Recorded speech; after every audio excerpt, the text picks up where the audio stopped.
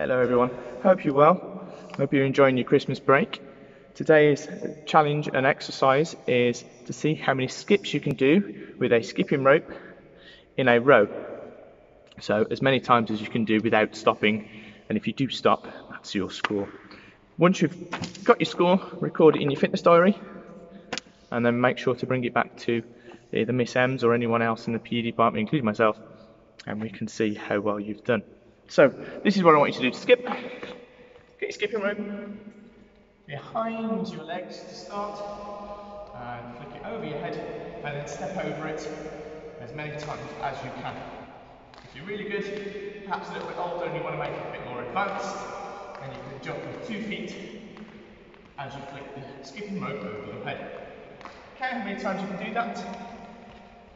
And as I say, record your score.